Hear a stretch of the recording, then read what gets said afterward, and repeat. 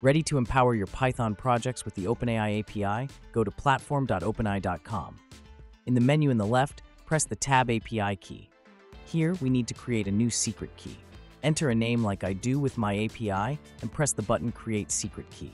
Then copy the new generated key to your clipboard and close this menu. The API is pay-as-you-go.